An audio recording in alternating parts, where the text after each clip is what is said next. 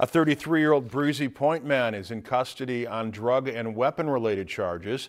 According to the sheriff's office, Nicholas Ronald Wynn was arrested without incident on Thursday in Pequot Lakes. Investigators say the site of a suspected methamphetamine lab in Pelican Township has been processed.